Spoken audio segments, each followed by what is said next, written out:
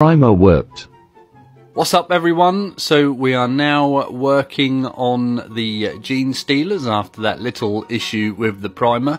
I've managed to get the first layer of paint on and I've gone with a nice blue colour, and the colour in question is actually Vallejo model colour blue 70.925, and I literally ran out of this stuff just as I got the last layer of paint on the last Genestealer.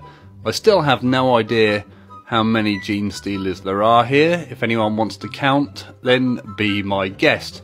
But this guy is probably my favourite.